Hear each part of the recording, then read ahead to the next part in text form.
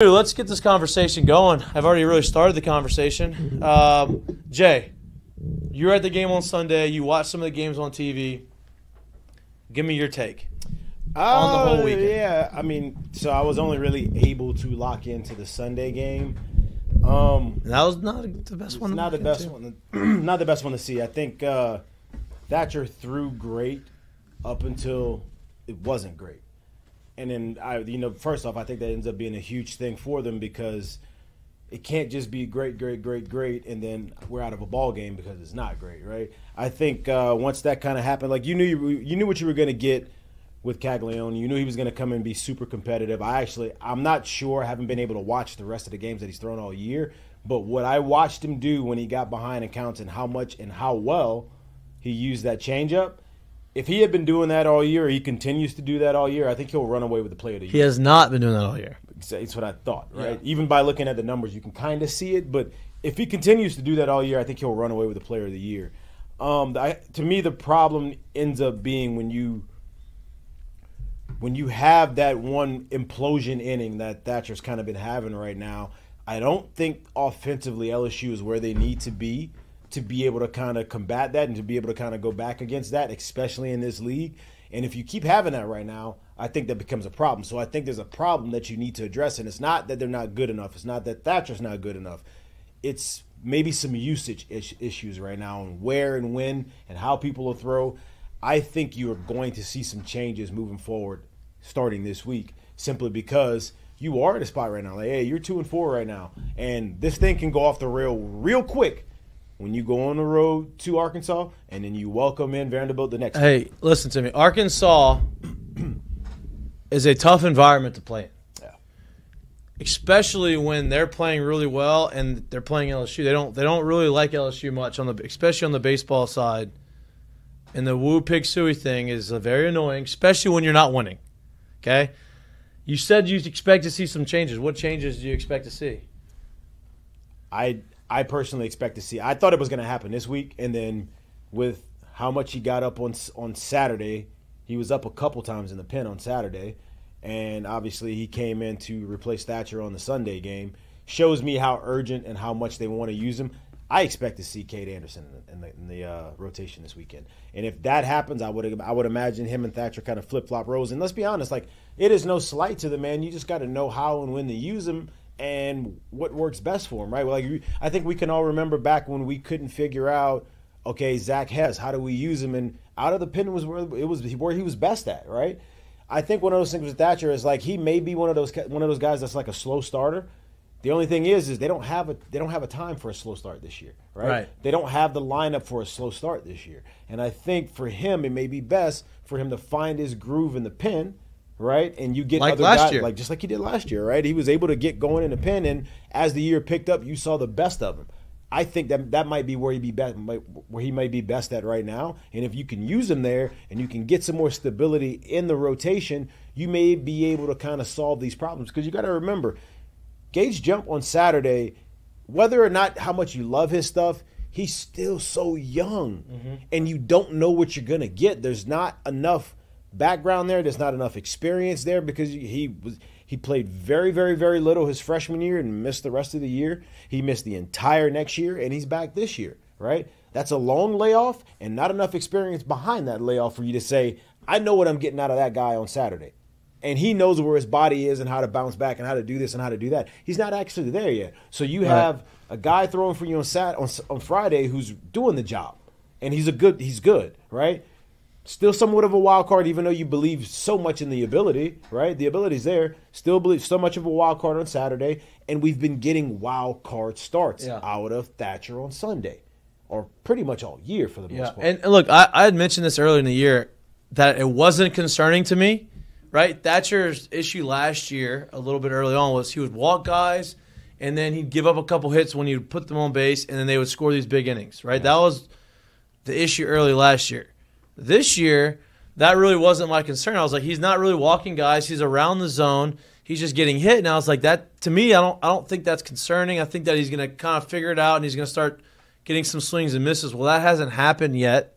And, I mean, he only walked 2 guys, but he gave up all those runs on Sunday. And it's like, well, all right, maybe something's a little off. Maybe he's showing the ball too early. Maybe he's not hiding it. Maybe the mechanics are a little off. I don't know what that issue. I didn't ever pitched, right?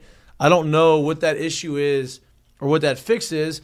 But maybe you're right. Maybe going into the bullpen and saying, hey, look, you're going to throw in high leverage situations for 1 or 2 innings. And then you're going to do that and you're just going to start building that confidence again like you did last year. And then we're going to count on you later on in the year. Or be that midweek starter.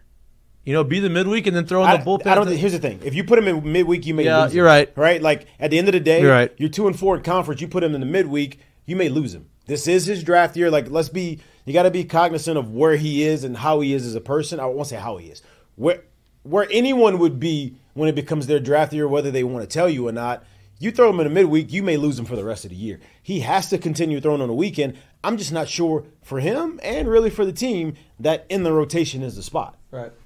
Well, that's where I would say, like you talked about everything that he's done well. It hasn't been really slow starts. It's been the one big inning. And I think putting him in high leverage situations, like out of the pen, may be the opposite of what he needs. Because it might just be. I mean, it's what brought the best out of him last year. Yeah, no, but I'm just saying where he is this year. I mean, he was right here last year, even with even worse numbers. If you think about last year, right, he had the same kind of thing. Like, he couldn't get out of the fourth or whatever inning it was last year. He'd start stronger than he couldn't get out of the fourth. Similar situations, but go ahead. Finish what you're saying. Well, no, that's what just would raise my level of concern for him is if you put him in a spot where there's already runners on and you put him in, then you could. Well, I don't think they're going to do that early on. Well, yeah, you just said I just heard high leverage situations, which I think if you do bring him out of the pen, it's almost in a de facto starter, clean inning. You're coming out in the whatever it is, like the start of an inning where you feel a bit like a starter, as opposed to runners on second and third, 1 out, like Thatcher go get it done. I think Thatcher got to a point last year where the fight or flight was like, hey, it's been bad enough, can't get any worse, let's go. And I think when he got to that let's go spot, that's when he went. Get him to that spot again, right? Instead of keep giving him these clean innings and these clean games where he's got to hold on. He found it last year when he was at rock bottom, right? Rock bottom meant it really couldn't get any worse. Don't matter if it was a clean inning or if I came on with runners on second and third. They weren't his runs anyway, right? So I think he's one of those guys to get him going. You may need to put him back in that spot, same mental spot that he was at last year, to really get him kind of pushing along. I just think that the way that it's set up for now, if you do that with kind of where the pressure is already, and then you start putting him in those situations, people are already kind of taking shots at the bullpen. Who's the guy that you can actually trust? If it works out, that would be perfect. That would fix a lot of things.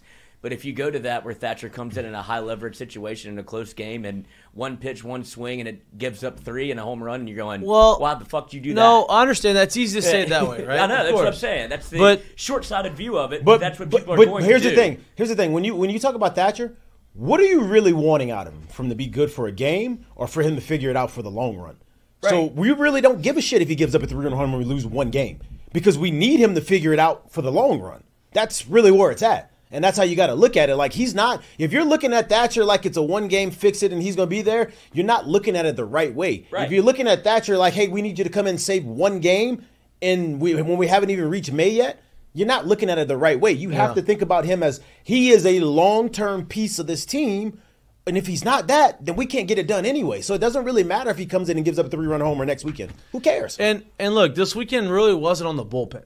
You know what I mean? Like, I wouldn't blame it on the bullpen. No, obviously, not at all. Obviously, on Friday, you threw 2 guys. You had Luke Holman threw lights out, and then Griffin Herring finished the game. So you had 2 guys, and they're both lights out. The next day, you had Gage Jump go 5 2/3, strike out 8. He walked 4, which isn't great, but he got himself out of trouble. Only gave up 2 hits. Had 1 inning, base loaded, no outs, gave up 2 runs. That was a great escape job that he did. 5 2/3, 8 punchies. Then you put in Ackenhausen, who threw well, right? Now he gave up the 2-run homer. Did Guidry. Guidry got out, did his deal, got, I think, 1 or 2 outs. I think 2 outs. No, he went, 1 2/3. Was it? Oh yeah, right. You're right. 1 2/3. And then you put in Ackenhausen, who threw really well, and he just kept going. They got an extra innings. Now, I know he gave up the base hit to score the run, right, to tie the game. He also had the one where Milazzo blocked it, which I'm not even putting on Milazzo. Milazzo would sit here right now and tell you, I've got to make that play. That can't happen. And that's what you would expect him to say, because he's a competitor and he's really good. Ball bounced. He blocked it. It kicked right. He had no idea where it went. The guy gets the first, and the guy scores. Very fluky thing. Unfortunate. Next guy punches out. So now it's 5-4 going into the ninth. That tied it. No, that did not tie it. The base hit single in the ninth tied it. That was in the eighth. They were down 2. So it was 4-2. That one made it 4-3. Top of the ninth, I think there's 2 outs. And the guy, I think it was Shellnut or whoever it was, line drive up the middle to tie the game off of Ackenhausen. But then he gets out the rest of the ninth, then he throws the 10th, and he gets the 11th. And they pitched to Caglione really well that whole game. The first game, too. They pitched him really well the first game. They pitched him really well the second game.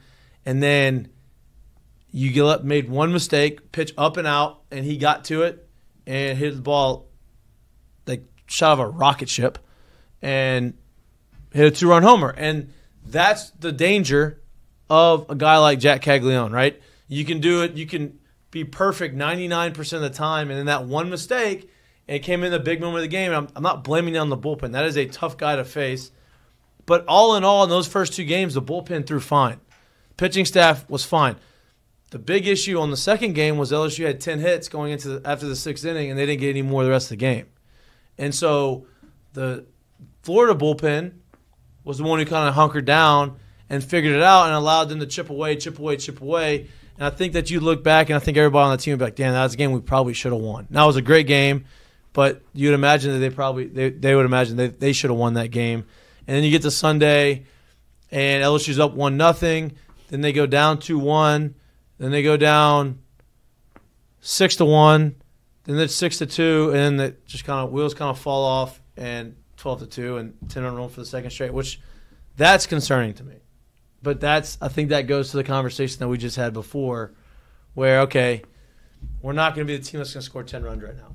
Not right now. Not right now. And I'm not saying they can't. Listen, Jared Jones looks great. I mean, he's at 10 home runs right now. He's got 3 or 4 home runs in SEC play. Mm-hmm. He hit a ball 110 off the bat, opposite field to the back of the wall, and then he hit a ball to the old Alex Box Stadium in the next game. So he's swinging the really good bat, really hot bat. Pearson looks pretty good. Mm-hmm. You got guys doing some things. You just got to figure out how to consistently get on base and drive these guys in when they're on base. Right now, they're getting the big hits with nobody on, and they're not driving guys in and hitting with guys in scoring position, and that's just part of baseball sometimes.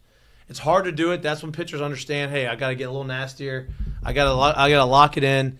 But that's also where you make your money.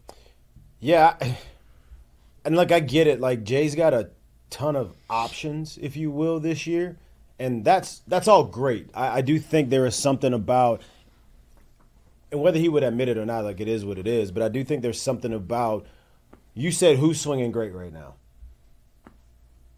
Jared Jones. Right. I'd give it to Tommy. I mean, Tommy. Right. Travinsky's probably, doing what you would expect Travinsky to do. Right. Pearson. Okay. Those who's 3. getting on in front of them? Yeah, that's the problem. Okay. Yeah. Who's turning it over at the bottom of it? That's the problem. And that's my point. I don't think, and we knew this. They were young. They were going to have some guys that had to come along, and I'm not saying they needed to be at the spot where they came along already in week 2 of the SEC slate. But if they're not along, then we got to be able to pitch it better and stay in games longer, and that's where we haven't really done it on the SEC part of the schedule. So to me, that's where it needs to be figured out at, and needs to be figured out now, because going into the SEC schedule, they were, I think as a team, a sub-2. So when we get to the SEC schedule, that can't disappear while we're trying to let these bats and these younger hitters and these guys with less experience kind of mature a little bit.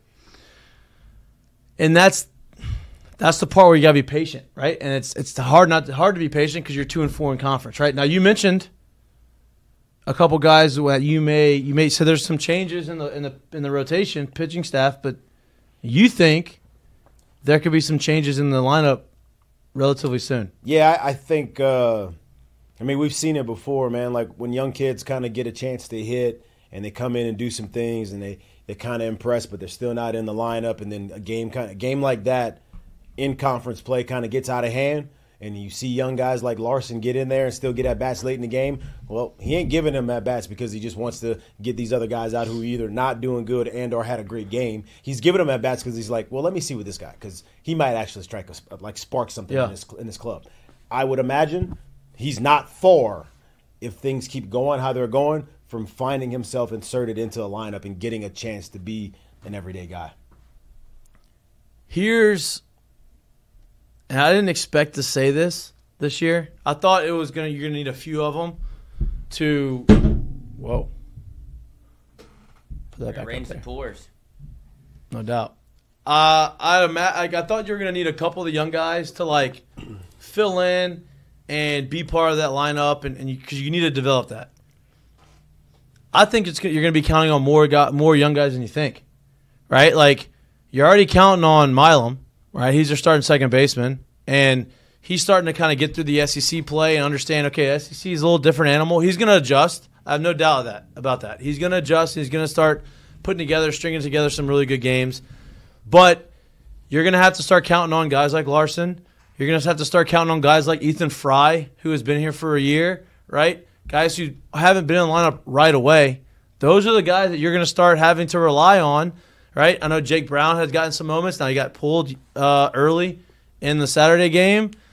I don't know. Did Jay address any of that? I don't even know. No, but I think you can make the inference for what happened. I think it was didn't hustle out a double play when it felt like he thought there was 2 outs because he kind of was, I don't want to say jogging down the line, but he wasn't busting it as if he knew there was, if he beats it out to first with the speed that he has, that it would have kept the inning alive. So I'd imagine that's a freshman making a bit of a freshman mistake, and see you. Yeah, well, and that's a learning situation. I would honestly argue this. As much as you could use like the infusion of some of these young guys kind of getting it going, right, and coming on a little bit, I also think like if I'm going to sit here and think about let's just go with Dylan Cruz, freshman year Dylan Cruz. As good of a year, freshman All-American, did you look at it as Dylan Cruz had to be the driving force of this team for that team to be successful? Did you look at it that way? No, because that's so rare in this league that needs to be the thing. What needs to happen is you got to get some real consistency out of Bingham. What needs to happen is you got to get some real consistency out of Kling. And those guys got to be mixed into it. If you're asking them to drive the top and to turn it over and to be the driving forces of those spots, this team's going to struggle. Mm-hmm. You need those guys to kind of start playing because that's how these young kids can kind of mix in and, for lack of a better word, kind of hide. Right? Like, think about it, bro. Even your freshman year, as good of a freshman year as you had, you wasn't expected to come up and be the offense that day. You wasn't expected to be the fire starter or we need you to turn it around and get it back. Mix in. Yeah. And that's kind of what happens as a young kid. Right. And to that point, right, I guess when I'm saying they need to step up, they don't need to be the guy. Mm-hmm. But when some of these young guys start to have some success and start to get on base and start to – hey, we're starting to have a little fun. You start to see everybody kind of join in on that, especially the young guys. Then the veteran's like, oh, okay, I got to pick my shit up because if I'm not careful, I'm not going to have a spot. I'm going to be sitting on the bench, right? And so maybe turns up the competitiveness just a little bit. I'm not saying that they're not competitive and they're not being competitive and they're trying to fail. That's not what I'm saying. Sometimes when somebody else does something and you kind of realize, like you said, fight or flight type of situation, it helps them pick their game up. But something needs to change offensively because it feels like they start getting rolling for a couple innings and then then after 2 or 3, 4 innings, it just kind of gets a little stagnant, which that's part of baseball. That happens. Like we've talked about this. They have to continue to just push forward and find their way. At the end of the day, all of these things said, they are 2-4 in conference. They're still ranked in the top 15 or whatever they're going to be ranked, top 10. I don't know what they're ranked yet. 8, okay? We're still ranked in the top 10, okay? You lose to Florida at home. I would say they probably should have won that series. They should have won Friday and Saturday. They didn't. They should have. They lose on the road to Mississippi State. Mississippi State beat them. They just flat out beat them. I can't say they should have beat Mississippi State at all. They won the game they should have won. That was it. Yeah. You go on the road next to Arkansas. Arkansas is 5-1. They're beatable. Arkansas doesn't score a ton of runs, right? Like What Arkansas is really good at is pitching. Their pitching staff and their rotation is arguably the best in the SEC, if not one of the best in the country. That's a challenge, right? That is going to put the offense in a position where, like, all right, we're going to have to figure something out. And sometimes that's what you need. Yeah. Hey, listen, we're struggling. We ain't scoring runs. You're going to face these guys who's probably going to go top 5 overall, maybe 1 overall pick in the draft if it wasn't for Caglione or Condon or whoever. But this guy's throwing 96 to 98 miles an hour from the left side, and he's going to come right at you. Yeah. And he's going to try to embarrass you because he struck out 17 guys in 6 innings. Or what was it? Is that right? Yeah. Yeah, 17 guys in 6 innings. He's going to try to embarrass you at home. So sometimes it's like, hey, all right, we're going to pick our shit up and we're going to score some runs. Now, on the other end, this gives the pitching staff, hey, we're going to go out there and we are going to carry this team against an offense who, yeah, they can score. They're not known for their offense this year, but they have the ability to score some runs, and they have the ability to put pressure on you, and they're going to play really good baseball. Like, they're going to steal bases. They're going to take the extra bag. They're going to hit with runners in scoring position. But it puts the pitching staff in a position where, like, all right, we're going to be the guys. And we're going to go out there and we're going to dominate this game. And, Arkansas is not unbeatable. No. But it's a tough challenge on the road at Arkansas. It's a tough place to play. So those are your first 3 series. Let's just say you go there and you don't win the series. Let's say you go 1-2. All right? Now you're 3-6 in conference. Still not the end of the day. Still not the end of the world, right? The season's not over with. Then you start figuring out. You got a team struggling in Vandy, and you go for it. It's too early to start looking at the whole schedule, but my point in saying this is you have 2 good series, and you start figuring yourself out. It's not over. It's not like you're 0-6, where you have this huge uphill battle to climb. They have talent, and they're very good. They're very talented.